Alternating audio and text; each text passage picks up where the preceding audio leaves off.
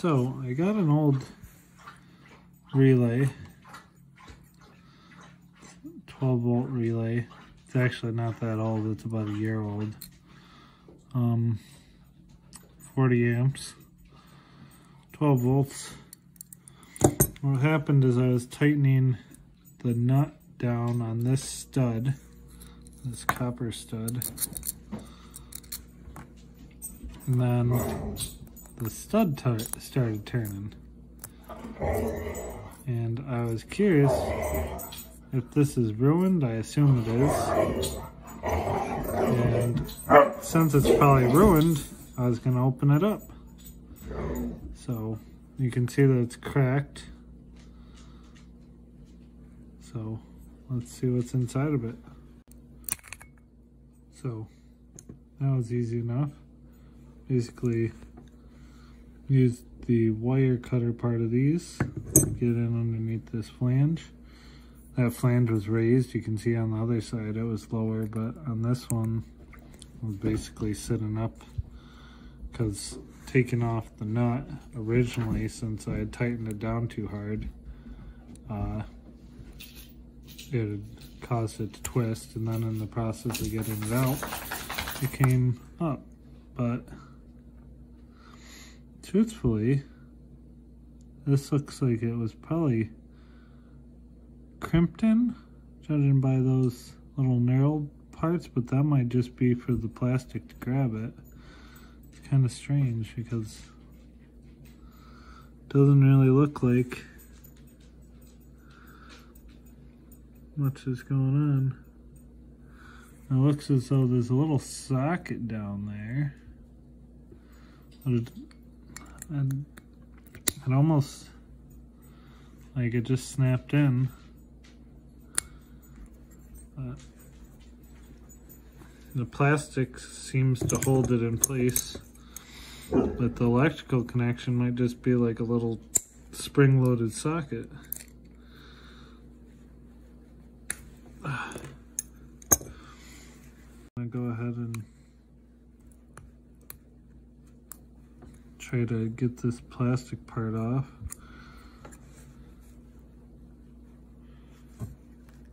These aren't that expensive.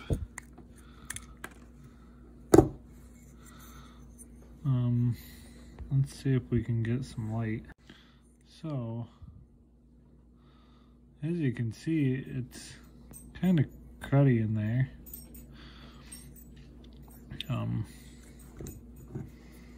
Plastic pieces.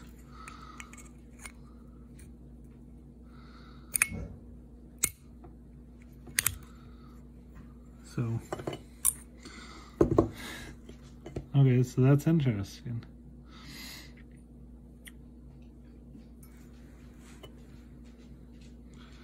So this is literally just a pot metal case.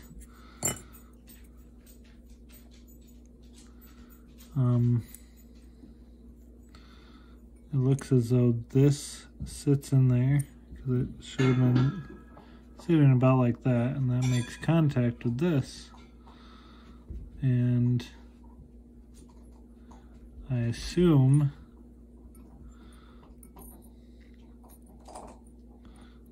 because this from what this should be the I'm trying to remember whether that's the load end or not. I'm not sure if it actually had a labeled load end, and I'm sure somebody has a better idea of how these work than I do. But it looks like this is just spring loaded against it, and probably when this gets hot enough it pinks. I'm not sure if I want to test it out of its natural state.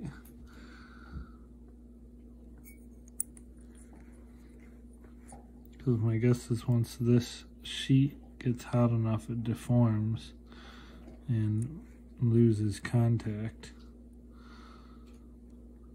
So I would say that this probably should be the load end.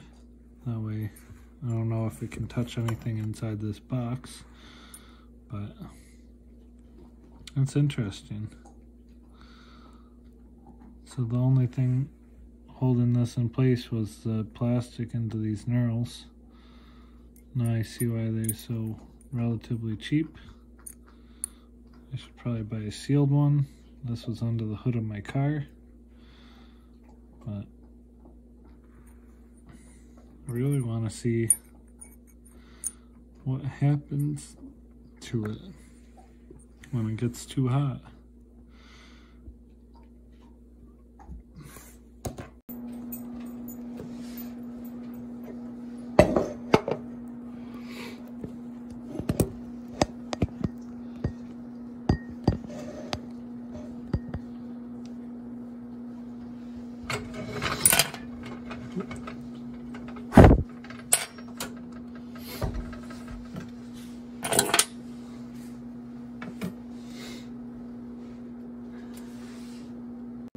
As you can see, it's relatively flat-ish.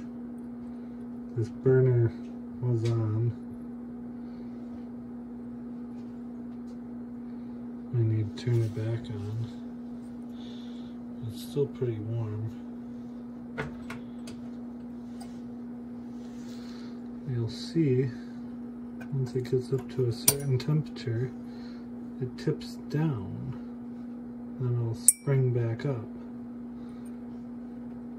So, again, it's hot. So it's tipped down, and then it pops up.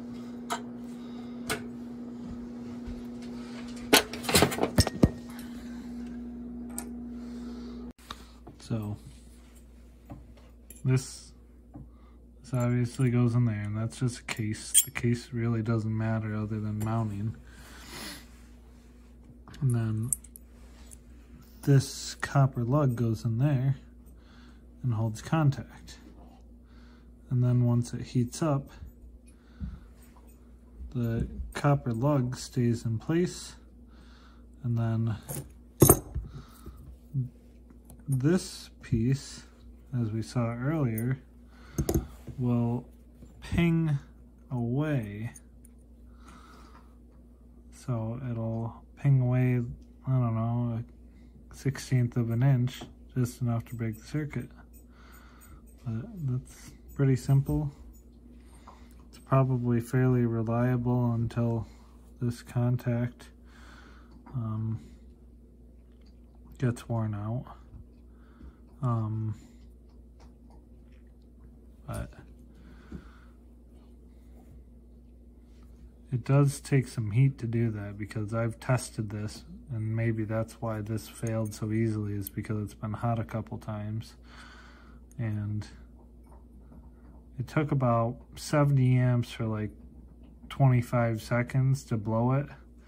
But if you did like a dead short, it would blow it right away pretty much, because it's a thermal. This is basically just like a fuse that pops back. That's a circuit breaker. Self-resetting. Pretty cool, pretty simple.